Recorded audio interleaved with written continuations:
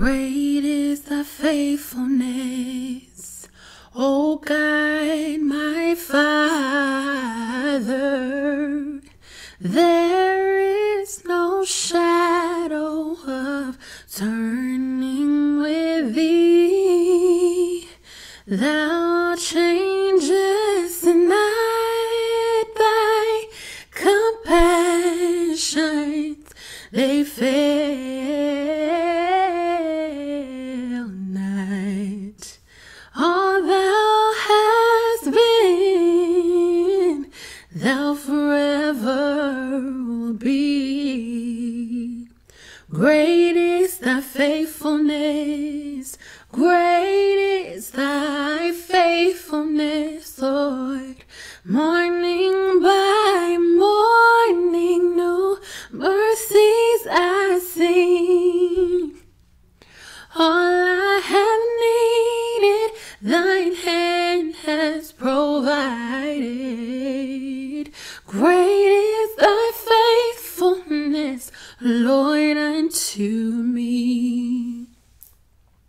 Summer and winter, springtime and harvest, sun, moon, and stars in their courses above, join with all nature in manifold witness to thy great faithfulness and mercy and love. A pardon for sin and a peace that endureth, thine own dear presence to cheer and to guide, your great strength for today and bright hopes for tomorrow. Blessings all thine and 10,000 beside. Great is thy faithfulness, great is thy faithfulness, oh. Morning by morning, new mercies I see. All I have needed, thine hand hath provided. Great is thy faithfulness, great is thy faithfulness, great is thy faithfulness, Lord, unto me.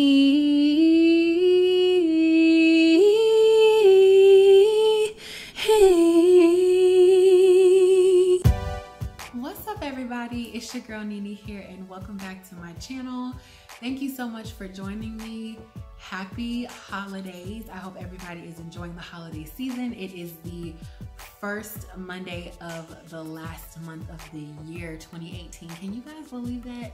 Like, this year has just gone by like that so fast. And I really wanted to just hop on here really quickly. If you guys couldn't already tell by the title of this video, I want to encourage you guys, I want to motivate you guys this Motivational Monday to make sure that you are keeping your focus, keeping your eyes on God in this time. First of all, it's the season of giving. You know, this is the time of year that the world recognizes that Jesus was sent as a gift to save the world. And as we, go about the holiday season and we're getting caught up in the hustle and the bustle of gift giving and excited about what gifts we're going to be getting from friends and family and excited about gifting gifts to others and all of the holiday traditions, the caroling, the hot chocolate, the cozying up by the fire, and all of these amazing things, we have to first remember that Jesus is the reason for the season, for one. But as we are on this last leg of the year, we can't allow distractions to get us off track. We can't allow basically looking at what other people have going on and trying to compare it to our own personal situation. We have to remember that God is saying, All eyes on me. Don't be discouraged. You know, maybe in a situation where you feel like, oh, you know, it's almost the end of the year. I haven't really gotten to the place where I wanted to be this year, where I said I was going to be. You're, you know, making all these lists of New Year's resolutions and what you're going to be looking to achieve in 2019, and you're getting a little bit down on yourself because you're thinking you would have been a little bit further along by now. But as long as your focus is on God, He has the ability to redeem the time. So I feel Him saying in this season, all eyes on me. It doesn't matter about the promotion that he or she got over there. It doesn't matter about the new house that he got able to, you know, that he was able to move into with his family over here. It doesn't matter who just had a baby or who just got married or who was able to, you know, move into this new position at work, or who's able to travel and go on vacation. It seems like they're always able to pick up at the drop of a dime and do whatever they want, and they have this spontaneous life, and you're stuck sitting at home having to manage your coins or whatever the case may be.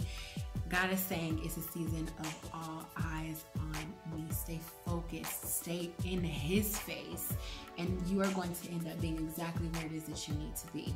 And we can't allow even people that mean us well. I had an experience last week where I received basically something from a loved one, and they didn't disclose that it was for them and not me, because we share with each other, like in our spiritual walks, like we encourage one another. We're like, look at what so-and-so said to me, you know, this is confirmation, this lines up exactly with what I was asking God for, blah, blah, blah. This is a situation for this person, and I read it not knowing that it was for this person, as if it was for me, and it kind of contradicted with what I'm doing right now. And in that moment, I was kind of a little bit taken aback, and I was a little bit discouraged, because I was like, well, that doesn't line up with what I'm doing at all. Like, what are you saying? And I was like, I was thinking, like, Lord, are you trying to tell me something? This, that, and the third. And I have a spiritual counselor, which is my mommy, and I went ahead and forwarded it to her. I was like, what do you think about this? And as I was waiting for her response, I was going through my text message threads, and I came across a text message that my church One Community sends out, that's basically inviting us to worship. And the message for that week was called Returning Your Light to the World. And God allowed me to be able to read that whole thing in the little message preview section. I didn't even click on the message to go into what it said. I was scrolling and it just caught my eye, and it said Returning Your Light to the World. So the message that I received from this person contradicted what I said, because it was saying something along, everybody's not your assignment. And it was basically for her, because she has such a good heart and she tries to really help as many people as she can, even the people that may not necessarily be receptive of it. And so she received a word that everybody is not your assignment. But when I read it, with her not having disclosed to me that it was for her, I was kind of discouraged, because I'm like, okay, well, I'm on this public platform and I'm releasing all of this, you know, motivational content to people for anybody to be able to see all over the world. So I was kind of discouraged a little bit. And so even in that moment, God protected my heart. He guarded my heart and protected my mind, and He allowed me to be able to read that message. And those are just one of the little twerks and things that are the quirks that are, you know, going on.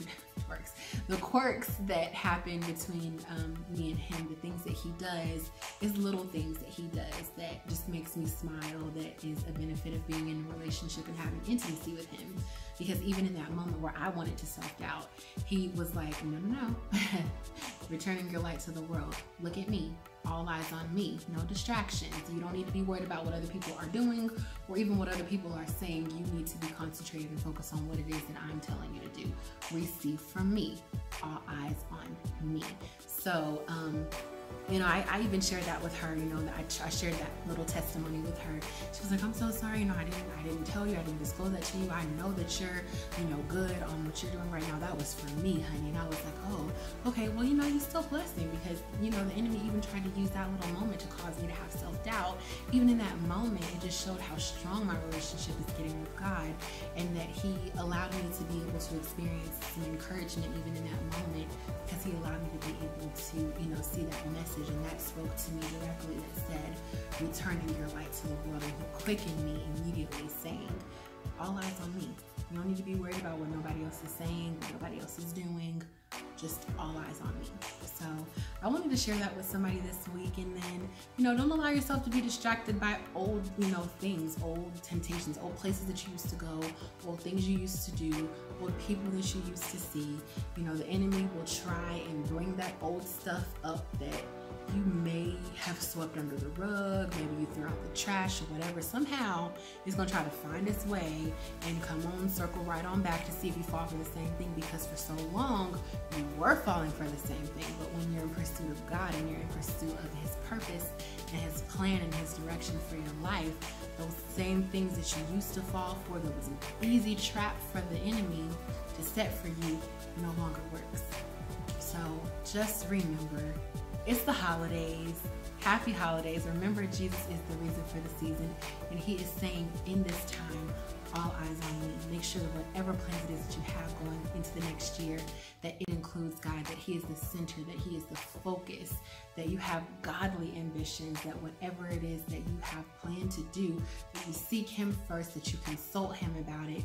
Do not miss God in 2019. Do not let another year go by where you're not productive, where you're not living in sync with His purpose and His plan for your life.